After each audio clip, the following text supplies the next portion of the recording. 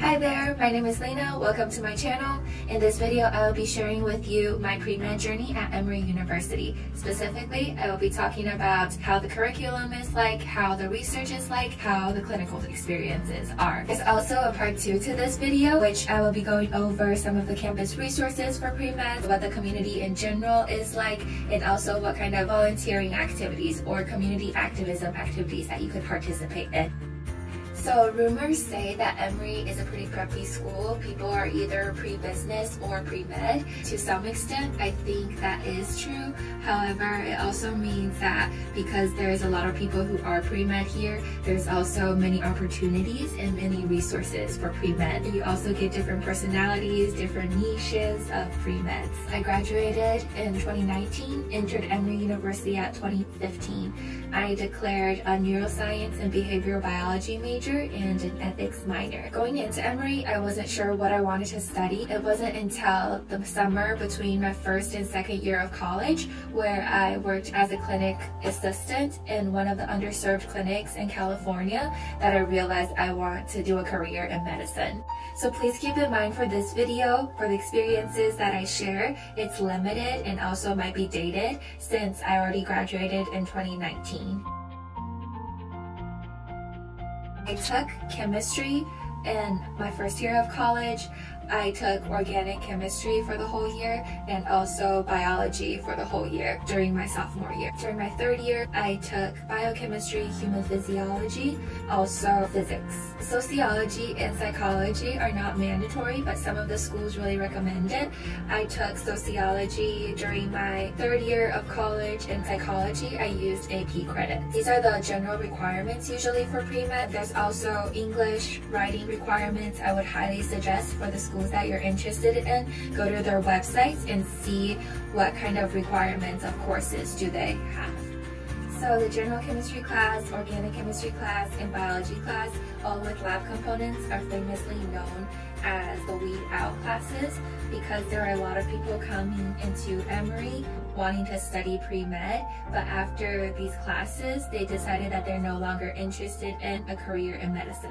For these classes in general, they are pretty hard. However, the specific difficulty definitely depends on your professor. The grading curve might differ, the teaching model might differ, and also the specific level of difficulty differs according to professor. By teaching model, I specifically mean either the flipped classroom or the traditional lecture style. If you don't know what a flipped classroom is, here's an image about it. A teacher only lectures probably for a very small portion of the class, and for the other half it's a lot of hands-on learning. Go through a series of discussion questions and answer them together as a group. It's also known as problem-based learning, which is used in a lot of medical schools right now. So I took my general chemistry class at Emory in a flipped classroom style. However, for all the other classes, I had a traditional lecture style. All of these classes had lab components to it, which I personally find the hardest. Despite the relatively larger sizes in these classes, the professors are usually pretty accessible. I remember my organic chemistry teacher knew all of our names, all of the students in his sessions, and would cold call us during the lecture. There's a lot of resources offered, such as one-on-one peer tutoring, also teacher assistants holding weekly review sessions of the lecture. There's also office hours that all of the professors hold weekly, twice or 3 times a week. For biochemistry class and human physiology class, it was really helpful for me to take human physiology and learn all about the organ systems prior to taking MCAT. And on the side note, I really love the religion and philosophy classes here at Emory. In conclusion, about the courses for pre-med offerings, they really provide you with a strong foundation for things you need to know. However, be prepared to work hard. There are a lot of opportunities for research here at Emory. Specifically, there's the summer undergraduate research program where you could conduct research all summer with a grant. There's the research partners program to work with a professor in the lab for around 10 hours per week. There's also federal work study in different labs. Also, some of my classmates have done this, which is going straight to a professor and ask them if they could take you on as a volunteer in their labs.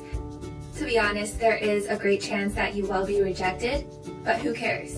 It never really hurts to try. I didn't start research until my second year of college, where I participated in the Research Partners program. I personally was really interested in traumatic brain injuries. I was interviewed at the lab and by one of the postdocs, and I eventually got the position. So I started to learn all of the basic lab techniques, including Western blot, immunohistochemistry, how to handle mice, how to implant electrodes.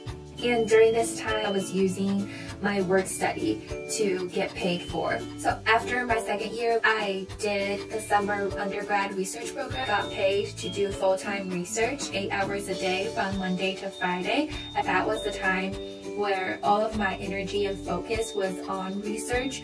I really strengthened my skills and came up with my independent project during that time with the help of my mentor. During my third year and fourth year of college, I was getting credits for doing research. It's usually 3 to 4 credit classes, and usually these credits you get a letter grade, and that really boosts your science GPA up. The third year was a continuation of the research I did in the summer, finished up the experiments, and during my fourth year, I participated in an honors research program. So for the honors research program, you're no longer really doing experiments. Rather, you're trying to gather all of the data, process all of the data, come up with a resulting conclusion, and your main focus is to write an honors thesis. Later on, you have to form a committee of at least 3 members, including faculty, people who are familiar with the field, to present your research to them and orally defend your research. At the end, they give you an evaluation whether you earned highest honors, high honors, or with my supportive mentors and PIs. Again, was very fortunate to publish my research after spending the whole year post-graduation revising it and sending out it to different journals, getting it rejected, and also getting a lots of feedback for me to revise it. In conclusion, there's tons of opportunities here. You just really need to find the research that you are interested in. It's not easy. I think I was very thankful for my mentors and the faculty members that I met here that kept me going when the times I wanted to give up, because research itself is hard. Compared to research and also the curriculum, the clinical experiences are relatively limited here at Emory. I think that is the case for any undergrad institution.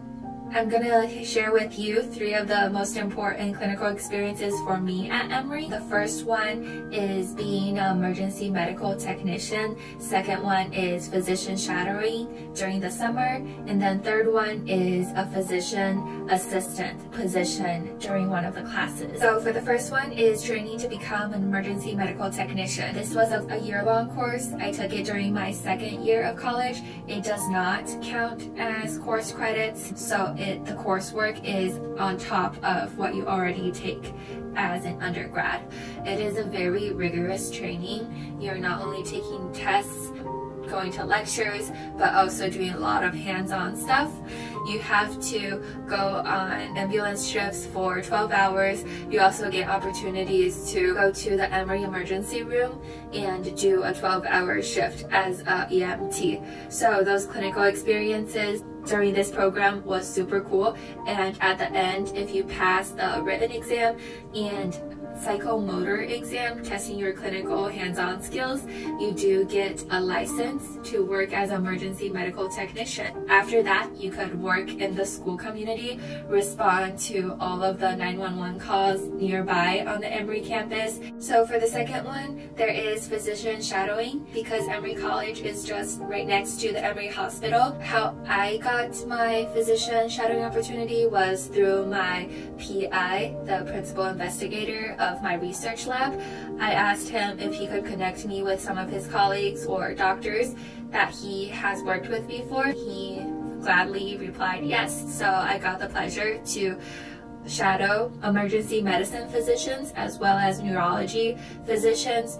at Grady Memorial Hospital. And for the last clinical experience here, I really want to talk about the clinical neurology class. It is a class I took the last semester of college. It's limited to 12 people and only open to neuroscience and behavioral biology majors. You do meet Wednesday afternoons for 3 hours with your professors and peers. The shadowing experiences, it is 4 hours a week. You go into the Emory Brain Health Center and shadow a neurologist, the same one for the whole semester. After each shadowing experiences, you present the case of the patient to all of your peers during that Wednesday afternoon. So the presentations to your peers every week were kind of like grand rounds where you talk about the patient history, the medical history, pathophysiology, any diagnostic tests as differential diagnosis with some of the physicians present. So you're really feeling that like you're a medical care provider. I got more interested in clinical neurology after the class for sure. So these are the clinical experiences that I've participated in Emory. I know for other students there are other opportunities in terms of clinical shadowing. I've heard about being volunteers at the Children's Hospital, being a patient advocate. I think the curriculum is rigorous, the research experiences, there are tons, and you just have to find the right one that fits your interest. Clinical experiences, they're out there if you really look for it. And while doing some of the research on the Emory official website, I found that more than half of the undergraduates here participate in research, so that might be a good statistics to know. Thank you so much for watching. In the next video, I'll be specifically talking about the campus resources, about the volunteering experiences, and also how the pre-med community is like in general at Emory. I'll also be making videos on the specific aspects of research clinical experiences that I've mentioned in future videos. So please comment, like, and subscribe to my channel to follow along with my journey. I will see you next time.